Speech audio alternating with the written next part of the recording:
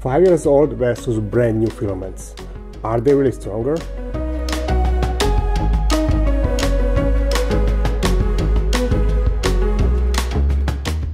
Hello, welcome back to my tech farm.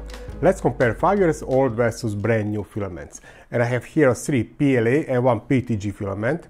The PETG filament was stored in this resealable vacuum bag. Only recently I noticed that the air leaked in and I take it out for this video. The PLA filaments were stored on open air continuously 5 years. And first I want to compare them as they are now without any drying.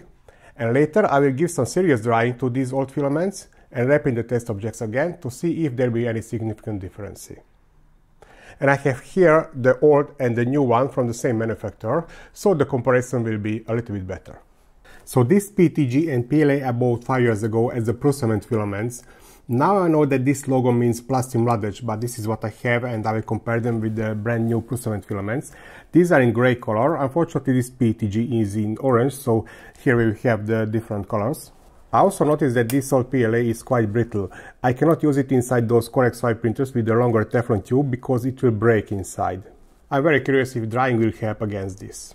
This is Gembird PLA Plus, very popular brand here in Hungary, and from this I have a new one in the same color and also PLA Plus. And I noticed that this is also very brittle filament too. The third PLA in this test is this BQ, made in Spain. I also bought it when I bought my first printer. And this brand doesn't exist anymore. And I contacted a company in Spain and they told me that the manufacturing exists only under different name. And I bought a spool. This is Filtery 3D. Only this will be in white color. And I also noticed that this is also very brittle filament now.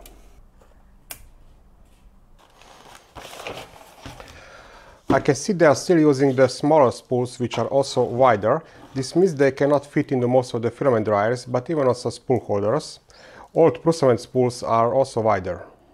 Now, I think this work may be a good subject for a scientific article too, but I cannot publish the same results on two places. But I will separate, I will have different test objects. You know, in this kind of articles, they like units like megapascals, Newton per square millimeters and similar. And for this, actually, I need the solid cross-section area to calculate this. So here in the video, I will have different test objects which are hollow inside, you know, typical for 3D printing, 2 walls, 20% infill, and I will have some layer adhesion test, hooks and similar. Only I hope I will have enough filaments for this testing. I will print everything on Prusa Mark IV, and the reason I chose this machine instead of my fast Correct Swipe printers are two reasons actually. One of them is that I have this IKEA leg enclosure but without doors, so this will not be printing inside the enclosure, but on the top I can place any filament dryer I want. The second reason is actually that the pad of the filament is quite straight. I already had some quite bad accidents with the Correct Swipe printers when this brittle filament broke inside the Teflon tube of AMS unit, and then I have to disassemble it, and it was quite annoying. These are my test objects. In this video I will use these two for the layer adhesion test. They are hollow inside, 20% infill and 2 walls. Also I will use this hook, 2 of these for the tensile test, 1 for the bending and 1 for the impact test. For that article I need 3 test objects for the better statistics, and also I have new equipment for the impact testing and for the bending test. My Patreon supporters will get the Excel table with all results included. This is BQ PLA, and here I have only 2 test objects for the impact test because later I decided I need 3 for that article for better statistics, so 2 more are printed later. This is Gembird PLA with 4 test objects for the impact test. Prusament PLA with slightly changed positions of the objects. This is what you saw in that Prusa slicer.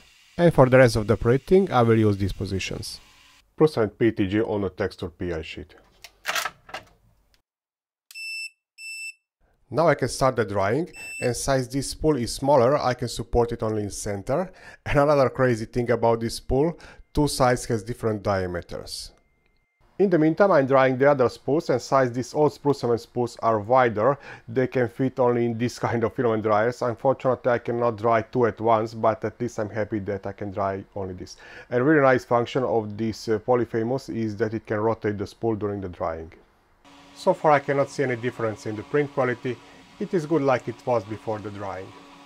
The first printing is finished and I cannot really see any difference in between these printings. And just an interesting thing I noticed after the drying. It is not so brittle anymore, I cannot break it by bending. And I will check this with other filaments too. Next is the Prusament PLA. And of course I'm using the same G-code. Prusament PLA after the drying and the same good print quality. Prusament dried is finished too. Quick check, whoops. Quick check, is it still brittle?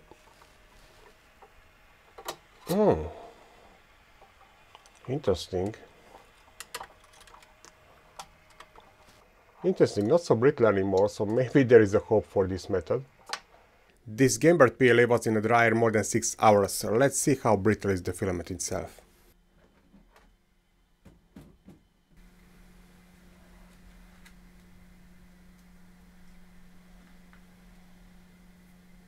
Interesting, I cannot break it anymore, so sometimes this drying really helps against the brittleness of the filament. The printing looks nice so far, but it was good before the drying too.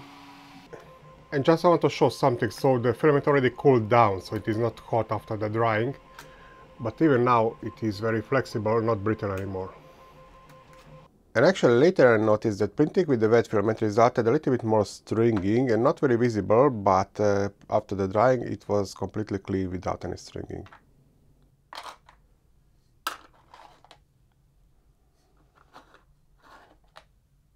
This PETG had the longest drying and even on higher temperatures compared to the PLA. 55 degrees Celsius is the default and more than 6 hours. Perfectly clean printing without stringing, but the previous one was nice too. Test objects from old filaments are printed. Wet, this is the dry group, and now I can move to the new filaments and I will print them using the same G-code out of the box without any drying. And look at this beautiful rolling on the Prusament filaments, and interesting that I cannot see this too often. And this is PETG currently. Just another perfect printing is almost finished, and I don't really understand when people says that printing with PETG is hard. Prusament new PLA, and this one is in lighter grey color, so I will not mix it with the PETG, but of course I will store them in separate boxes. Filter is 3D in white color. And the new Gembird PLA arrives on the cardboard spool now, but it has the same sticker. And this last group will be printed soon. Everything is printed and labeled, and it's time for the mechanical testing. Only now when I'm preparing this experiment I realized that I have to do 108 pulling tests. Imagine you will skip forward because this part is boring. I would like to skip too, but I have to do it myself. I'm starting with Gembird old wet filament. On left side you can follow the average values. I never saw this kind of break earlier. This is Gembird old after the drying. And this is Gembird new filament. Same with the BQ.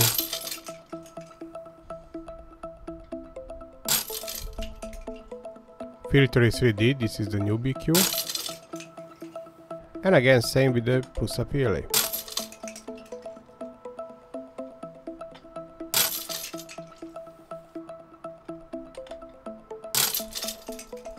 And Prusament PETG.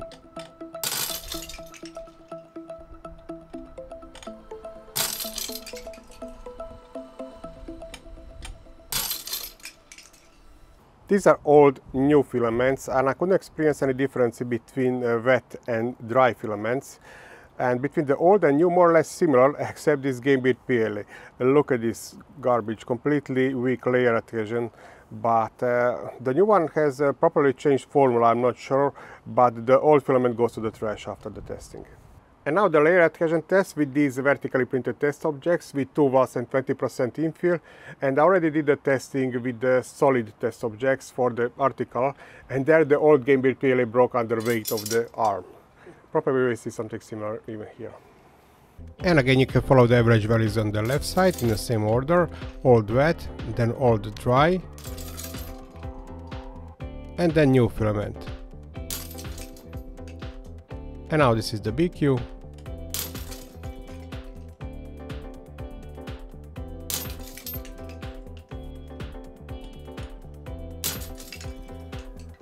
Same for the Prusament PLA.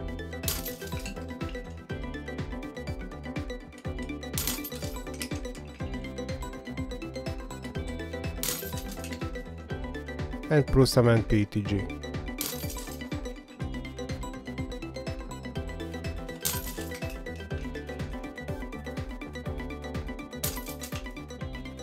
I already know the results from that layer adhesion for the article, and it looks like that this time for the old filaments we have some difference between wet and dry. So the drying helps a little bit with the layer adhesion, and also experience some better layer adhesion with the new filaments compared to the old ones, especially this old Gembird PLA. As I mentioned, it goes to the trash. And now the hook test, where we have the combination of the tensile and bending stress. Here I don't have average values because I have only one test object, so you can see them side by side, all three, and immediately on the left side you can see the comparison graph. And I apologize, on the last two recording I noticed that the hook is out of the frame. Hooks after the test, and at first look, two old Gembird PLA looks the best, but that's only because zero layer adhesion and they just slip from the holder. And now 3-point bending test, and in this video I will use my older equipment. Distance between supports is 50 mm, and I will just place a 5 kg load and I will measure the deformation after 10 seconds in millimeters. For that article I will measure the Young's modulus. I have this new equipment which follows better the ISO 178 standard. Distance between supports is 64 mm and they are rounded 10 mm. And again, side by side all three types for one filament brand. And I don't have a space for the graph. I will show it to you in the results part. And here you can see the deformation in millimeters after 10 seconds. And no permanent deformation on them after this test. And now the impact test, and for this video I'm using my DIY impact tester, and for that article I will use the industrial impact tester which I bought from the eBay. There will be a separate video about this. I'm waiting up replacing parts because this holder is not really for these test objects. One element has to be replaced. If you remember, that filament itself was very brittle, and I'm curious if there will be some difference. I think that's only for the filament. I think the test object should have the similar toughness, but let's find out. Gembird PLA old wet. Thanks to the thicker layer adhesion, it acts like a spring. Gembird PLA new. And now we'll switch to the other camera to analyze the pictures. These are the edge positions of the hammer after breaking Gembird test objects, and in all three cases these are very tough materials. Without filaments I'm not surprised because of that weak layer adhesion. It acts like a spring, but the new Gembird filament has some new formula too because it is also very tough material. BQ filter is 3D and they are very close to each other. It was hard to present this on one picture. I even enlarged it a little bit, and these are all very brittle materials, very close to each other. Same with the Prusament PLA. And this is Prusament PETG, also very brittle materials. Just quickly to summarize the results. So these are the results of the tensile test. Actually the break load was measured here. And this Gembird PLA is an exception, otherwise there is no big difference. Yes, drying help a little bit, but this is completely negligible. And the difference between old and new filaments is also very small. On the layer adhesion test, again this Gembird PLA is exception. But maybe here we can see better effect of the drying, so the dried version has a slightly better layer adhesion, but the difference is not so significant. And new versus old filaments, well, somewhere it was better, somewhere smaller, but again the difference is very minimal. And similar results I got with that layer adhesion for the article with the solid test object. My Patreon supporters will get that Excel table too. On the hook test, yes, again the Gembird PLA will be exception, and here you can see that it looks like some filaments are more sensitive to moisture. For example, BQ, here we can see a little bit bigger difference between wet and dry, but with other filaments not really. And if you watch actually the dry old and the new filament, in this case the difference is extremely minimal. 3-point bending test, distance between supports is 50 mm, and this is the deformation in millimeters when I placed a 5 kg load measured after 10 seconds. And smaller values are better, of course, and we can see that Gembird PLA performed quite good here, even with that weak layer adhesion. But of course the best was here the BQ, and we can see in all four cases the drying helped a little bit, but the difference is very minimal, and also the difference between new and old filaments is also very small. And here we can see with the PETG bigger values, so this means it is more flexible filament. DIY ISO impact test with half kilogram hammer. Bigger numbers means tougher material and smaller numbers means more brittle material.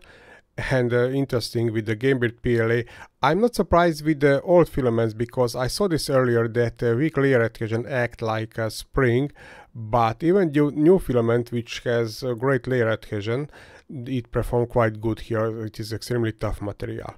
Other three are very brittle materials, especially the BQ. Now the difference between the dry and wet, well, somewhere it helps, somewhere no. New filaments, again, the difference is not big, so point of this is actually that no big difference between dry, wet or new filaments. Printing, testing, video editing, each of them was huge work. What I learned from this video, well, first of all, they are very bad old filaments, and I don't really remember that I had problem when it was new. Not sure. Actually, I'm preparing some kind of testing which anybody can do at home to check his own filament, because you don't want to print not even figures with this filament, especially not mechanical parts. Let's say if the filament is normal quality, in that case there is no big difference between old and new filaments. And if the drying helps, well, in this case with these filaments, not really. Maybe a little bit with layer adhesion, but the difference is not big, and I will continue to store these PLA filaments on open air. Now actually where the drying may help is the brittleness of the filament itself. And especially this is useful if you are using some, I don't know, Corex-5 printers with a longer Teflon tube, and there the filament has a lot of bending and it may break inside the Teflon tube.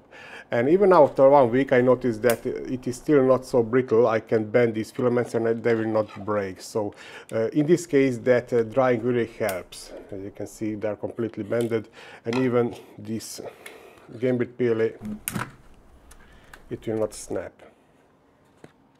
Of course, very big difference is where do you live. If you are live in high humidity area near the ocean or something like that, in that case this may be different.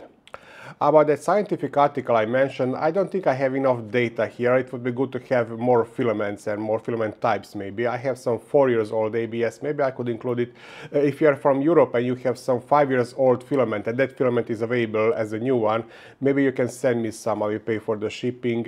I need only 100 grams or something like that. It would be good and I could extend this testing. Well, I definitely learned a few things from this video. I'm not sure about you, but if you like this kind of content, then in that case you should click that notification bell button too, because in most cases the notification is not sent to my regular subscribers. Yes, says statistics, and I got some comments that they can see I'm frustrated because of this YouTube algorithm. Yes, I am, but until I have my Patreon supporters, theoretically I could work only for them. Until that, they keep the faith for me, and I will continue even with this kind of videos. For example, CNC Kitchen, he had a great filament testing videos, but he noticed that a different type of the videos makes more views, but I will stay with my track. I hope you find this video useful. Thank you for watching and happy printing!